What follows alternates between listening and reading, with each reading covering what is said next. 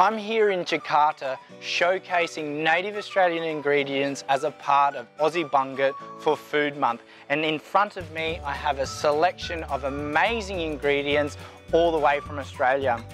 Right here I have munchies. Now these are a lovely little fruit from the southern regions of Australia. Nice and sweet with a little bit of bitterness. They go really well with bold meats or nice sweet desserts.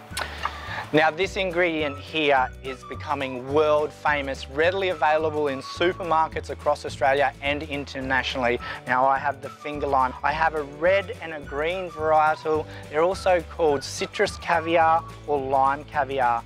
And that's because of these lovely little pearls of citrus that add a textural element along with a citrus zing to any dish you add them on. Garnish your pavlova, seafood dishes, as well as your cocktail that you love to drink at the end of a long day. Now here, this is lemon myrtle. It's great to infuse into all types of sweet and savoury dishes, custards, ice creams, cakes, teas even.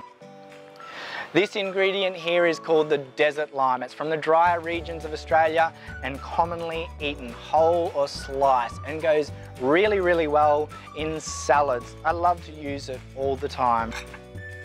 And here I have wattle seed. Now this is a great native Australian ingredient harvested by traditional owners of Australia. It is dried and ground and it can be infused into all types of dishes as you would coffee or tea, and it imparts a nutty flavour similar to hazelnut.